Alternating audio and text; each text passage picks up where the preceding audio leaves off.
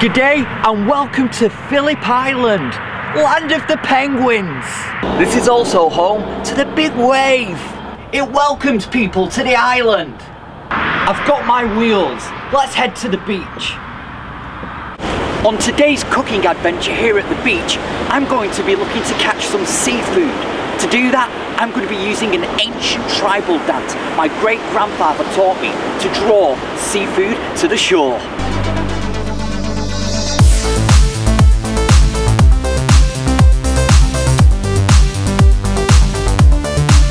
Crikey! Look over there! Look what I've brought to the shore!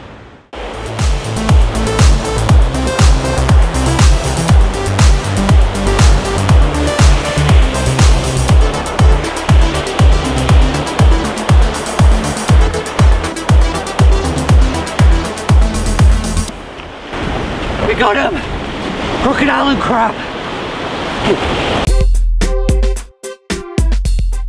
Welcome to the kitchen. Today we're going to be making crocodile and crab kebabs. I've caught crabs before, but never this big. I've deconstructed the crocodile. I've got my crocodile meat and the crocodile eye. We like to keep things simple here on Steve's Cooking Adventures, so there's 3 steps for this dish. The first step is shake it.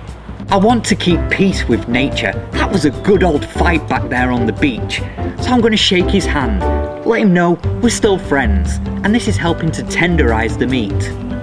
Today, we get to use a brand new tool. Step 2 is drill it. I've got my gear on. We're ready to start constructing the kebab. Turn the crab claw over. You have to be careful of these spikes. They're deadly. Once the crab is turned over, we're going to be using the chunkiest bit of the meat, the claw. I'm going to then snap this bit off. This is the bit we're going to use for the kebab. We're going to be piercing a hole in the bottom of the crab claw so it can fit on the kebab stick. We're now going to be reconstructing our deconstructed crocodile. Step 3 is poke it. Begin with a kebab skewer. This is going to be the spine of our kebab. Then I'm going to be getting some of this gamey crocodile meat and just simply piercing it through onto the kebab skewer. I'm putting one piece on and then a second piece. Then I'm going to be very carefully piercing through the crocodile eye. Perfect. Our final part of the construction is to add that crab claw on the end of the kebab.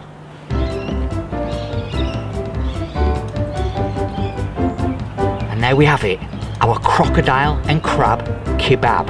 You could say cack if you wanted to be a bit gangster.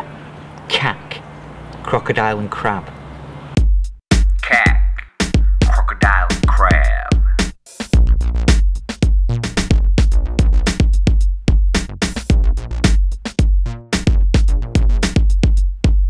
Crocodile has big jaws. Crab has dangerous claws. One is hard, one is soft. Crocodile and crab kebabs are the boss. Come on, work you back to the cack. Crocodile and crab. So, crocodile and crab, our cack kebabs. Let's get them on the barbie.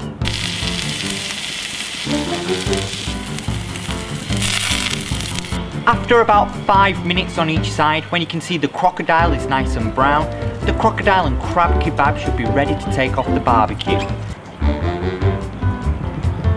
Crocodile and crab kebabs. Get down to the beach today and see if you can catch your own.